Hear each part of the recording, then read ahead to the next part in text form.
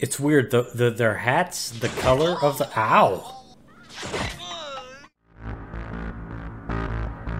Hey everyone, welcome back to my channel. I am Michael G. Munz, author, geek, and possessor of the mysterious 8-ball. And this is where you watch me watch old horror and sometimes sci-fi movies that for some strange reason I have never seen before. Tonight, as a break from slasher movies and as something that just I've been wanting to see for a long time, and also as a result of a Patreon poll, I'm going to be watching Stephen King's Maximum Overdrive with cider. I've heard from many people that this movie is terrible, but hopefully fun terrible. I think I've actually read the Stephen King story recently. Is it based on trucks? I think that was the name of the story. But honestly, I don't remember much about what happens, except I think, well, everyone's trapped in a convenience store and there's a truck, or the whole bunch of trucks, or something. I don't know. But anyway, to enhance the experience, and because I think it may need it, I've decided to do what I did with, what was that movie called? I'm blanking on the name of it, but it was the ventriloquist dummy movie. But that was basically the one where I had already consumed a fair amount of cider, at least for me, I have a low tolerance, and did my reacting in complete tipsy mode. So I'm going to do that again for this one, just because I figured I would do that periodically, and Maximum Overdrive seems to be a fine candidate for it, based on what I know. If you're wondering, I have not yet had any cider. I wanted to record this while I was still, had full command of my mental faculties. But before I do that, as always, just a reminder to please hit the like button and subscribe if you want to. And if you find me at all interesting and want to read some of the things that I've actually written, please check out my books. They're in the description below. And of course, the full-length reaction video for this one will be up on my Patreon page in a watch-along format, so you have to have your own copy of the movie. Given how much cider I will be drinking, it should be an interesting one. I'm going to stop babbling now. I'm going to do the pre-game, I guess you would call it, and I will be back for Maximum Overdrive. Will I enjoy Maximum Overdrive? Signs point to yes.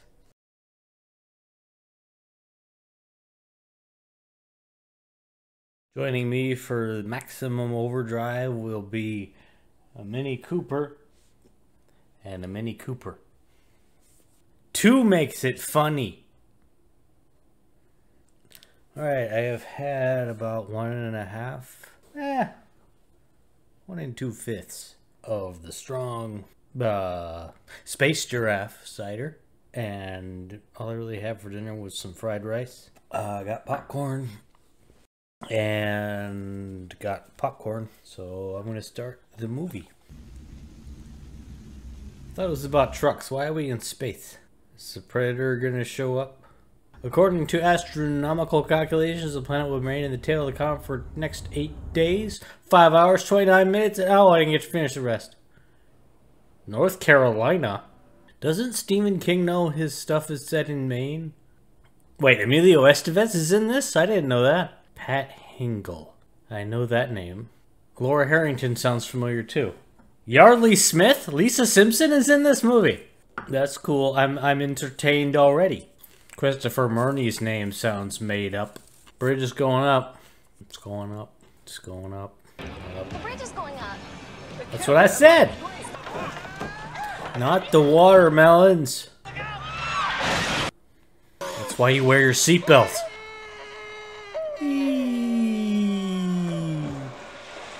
And the river piranha's got him. Just get out of the car. Wait. Usually the wheel doesn't fall out like that, but I could be wrong. I'm not an automatician. It's a clown. Or it's a goblin. It's a goblin clown. I bet they have real good gum there.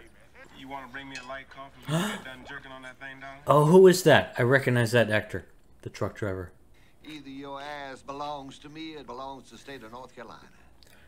Oh, he's a dick. I think there's definitely going to be a Ned Award in this movie. So far, Pat Hingle's the lead Ned Award guy. Oh, I'm afraid of that. Ah! That's pretty impressive for something that... How is it moving? Hey, that knife go rabbit on you, sweet thing. Oh, shove it up your ass. Wait a minute, that's... No. No. Giancarlo Esposito? Is that his name? That's awesome. Is he getting possessed by the machine? Or is he just getting killed? I think he's just getting killed. It's weird, their hats, the color of the... Ow! Ah, okay, get away from the machine. Get away from, get away, Oh, that's awful. No, don't go up to the machine. Maybe come around it from the side, not directly ahead of it. It's got a very narrow field of fire, kid. This kid is not smart. And he's running straight away from it. Go back to Prometheus where that kind of shit belongs. Did the bike rebel?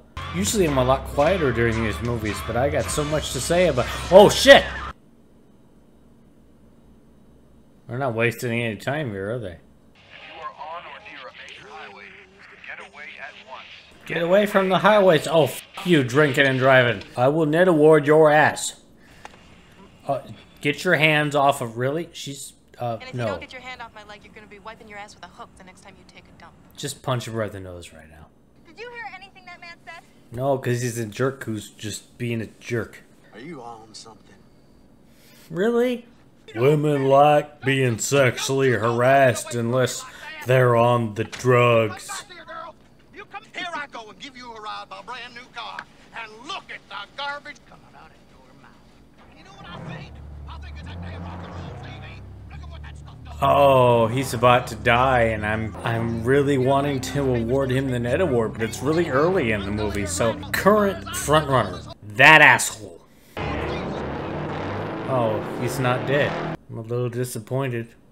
To go to the ladies. Hey, it's Lisa Simpson, and neither of them are wearing their seatbelts. Wear your seatbelts, people. Just do it. Too much cider. I want cake. It's gonna back up. It's gonna back up right over you in the gas tanks, and everything will explode. Get in your car and leave.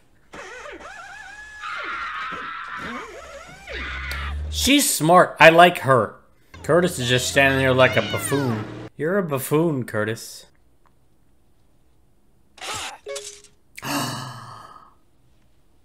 I'm exaggerating my reaction on that one. Ice Cream Man's probably dead in there, isn't he? But the ice cream's probably okay. And that's what's important. Come back, ice cream truck. I want the ice cream truck to be the hero of this movie who helps the humans fight against the bad machines. The ice cream truck is the Optimus Prime of Maximum Overdrive. He will save us and he will give us ice cream. And all will be right with the world. And he's about to die. He got run over. Haha! You suck. Hey, don't call her a bitch. I'm gonna tear him off, boy! So far that guy, I don't know his name, but that guy's ahead in the Net Award competition. Where the hell are you going, you drunk son of a bitch? I'm sitting right here on the couch. I'm not going anywhere. Oh, you were running straight away from the truck. Go to the side.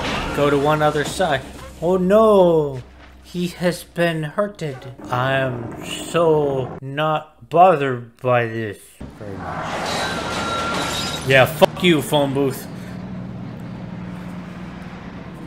Both them goddamn things got no right to be running that depot. They're depoted. That's her issue with this. Oh yeah, I forgot about them.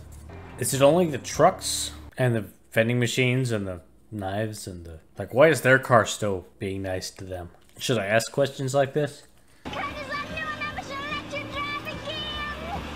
Well, don't blame Curtis. It's not his fault. Or is it? I don't know! Calm down. It's just a machine Armageddon. Alright, Bubba! Stick it with up your home. Why does he have a RPG? Why? Where? I want some explanation for this. I like this movie. It's silly. Where'd you get all that stuff? Oh, we got a whole bunch of stuff down here. Oh, is he an arms dealer? That would be an odd thing. Well, it's good to have a hobby. Look at all that toilet paper. That's worth $500,000 in 2020 money. A girl hitching her way down to Florida needs some protection. That's what I was doing before every machine in the world went into maximum overdrive. Title drop!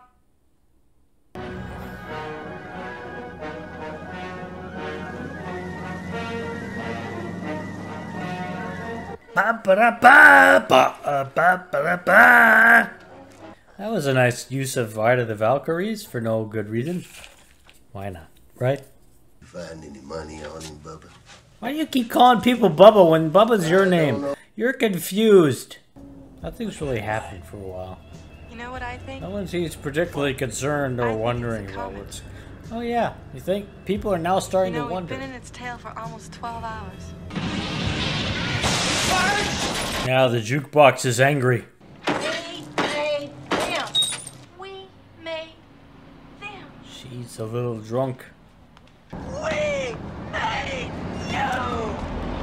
We made Look out! It's a truck.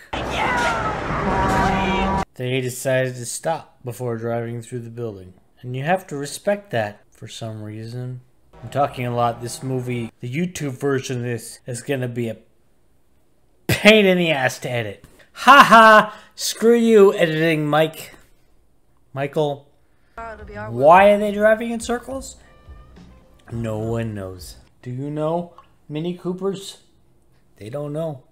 That's that Bible salesman I rode in with. There's some guy out there? He's still alive. That sucks. I'm not sad that he will die, but I am empathetic to his suffering. What are you doing? He's being a hero. You ain't going. You're not going. I'm going. Just leave him. He's an asshole. Don't make me a widow on my wedding day, Curtis. Yeah, Curtis, that ain't cool. Curtis is gonna die, isn't he? Maybe. Did he just run into the door? I got an excuse. I've been drinking cider. You are sober. If the cars can move their gear shifts, steering wheels, and gas pedals without any servos or motors there that would normally control those, why do the cars need gas? Looking at you, movie. There's a logical flaw here. If you don't solve it by the end of the movie, I get to have cake. Great smell, huh? Wonder how many people have peed in this. Dude, stop focusing on the pee. How's it taste? Okay, you keep commenting. I'm gonna think you got a fetish. Then I'll be possibly judging you, Mr. Movie character Curtis. Oh, it's a fuzzy friend. Meanwhile, this kid's off having his own adventures that don't seem to connect to anything or mean anything. Why are we with him? No, he dead. Mister? No, he dead. Dude, kid, come on. He's dead, kid. He's not blinking. He's not moving. He's dead. He's dead. Dead, dead, dead, dead, dead, dead, dead, dead, dead, dead, dead. Or, to put it another way, he's not dead. By Jesus, I'll kill you. Yeah, right there, threatening the kid. Get me out of the ditch or I'll kill you. Ned Award. Ned Award. This might be, I'm not sure if he'll survive. This might be the first instance of a Ned Award where the Ned Award recipient does not actually die. So he now seems to be actually dead. Because they don't seem to have taken him back. I think they're dead. No, they fine. They fine. You ain't gonna be satisfied. You get them right in here with us, are you, Bubba? Stop calling people Bubba. No one in this movie seems to have a particular plan or a goal or anything. I mean, they don't even have the goal of surviving. Because they're not really talking about, like, what are we going to do? They're all just like, hey, I guess we'll sit around. No one's trying to plan anything. No one's trying to do anything. Bye, Pat Hingle. He dead. Random other person is dead. That guy dead. Everybody dead. I don't want to alarm anyone, but I think this movie's kind of stupid. The big guys, they're heavyweights, okay? They crash in here, they're gonna break through the floor and end up in the cellar. Oh, that's why they don't crash in. They'll end up in the cellar. Maybe you could go up there and take the bullets out of the gun. 89 cents a gallon. 89 cents a gallon. Sorry, guys. It's fun while it lasts. Well, don't stand in front of it. Might get mad and run you over. Oh, is that a fuel truck? To bring more gas. What? Don't stand in front of it. Dude, don't stand in front of it. There's a lot of people in this movie who have issues with standing in front of things, when they could just stand to the side and not get their asses killed.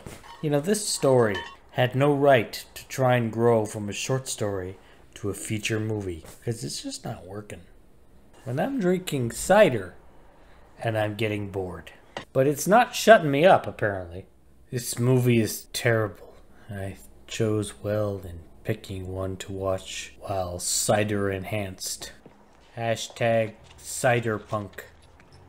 What you gonna do? What you gonna do when they come for you? Bad trucks, bad trucks. What you gonna do? What you gonna... You should have taken the bullets. Just take the bullets. They're right there. You take them. And you take the... And it explodes. Okay, that works too. I've lost track of what happened to Pat Hingle. Maybe I drank too much cider for this one. Well, editing me will see what happens to Pat Hingle, so that's good.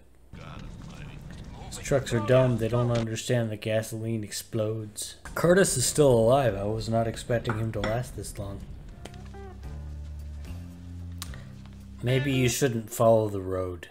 Maybe you should go into the woods where the trucks cannot find you. Oh, that thing's still alive. Hello, Mr. School Bus! With a plane in its head. That seems unfortunate. There's the ice cream truck again. Don't hurt the ice cream! Aw. Poor ice cream truck. They just committed a crime against ice cream. I will not stand for that. Are the boats like trucks? They've got gasoline engines. Don't get on the boat. The boat will... Oh. Well, see, that car rebelled. How come the other car didn't rebel? What are you doing? That is a big ring. If it's that big, it's probably fake. Though Brad's gonna get killed because he's being greedy. That's just how that works. See, there's a... You got the Green Goblin behind you. And Spider-Man ain't gonna save you. Because Spider-Man's in New York.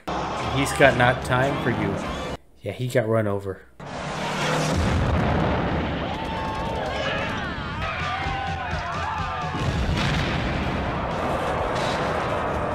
And it exploded.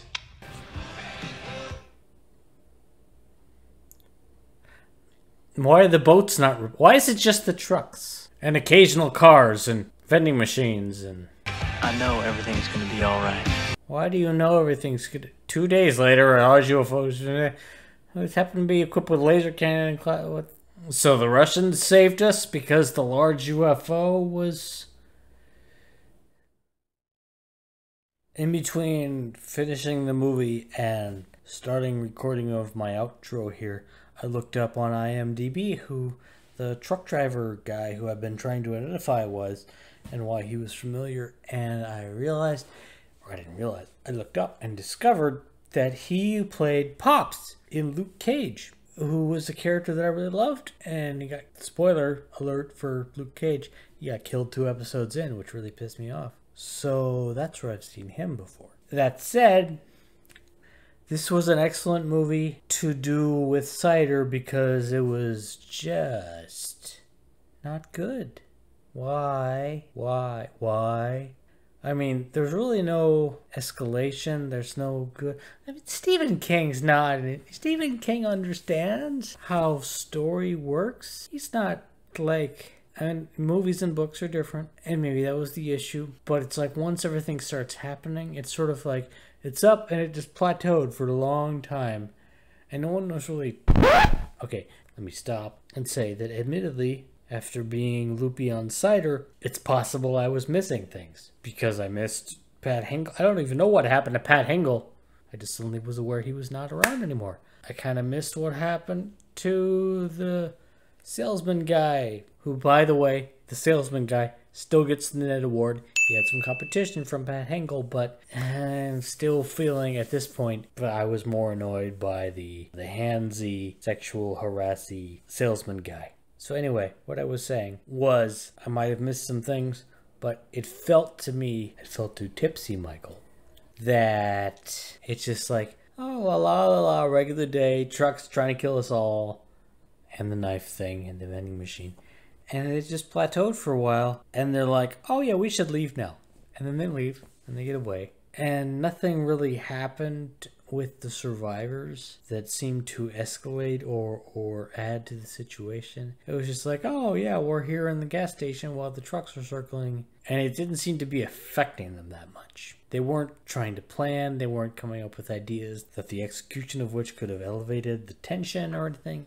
It just sort of seemed like a bunch of stuff that happened and then they get away. Again, possibly cider, but given how poorly received this movie was that I recall, I'm thinking that cidered Michael will have the same opinion as non-cidered Michael. So I had fun with this experience, but I'm also glad I did not watch it without the benefit of the cider.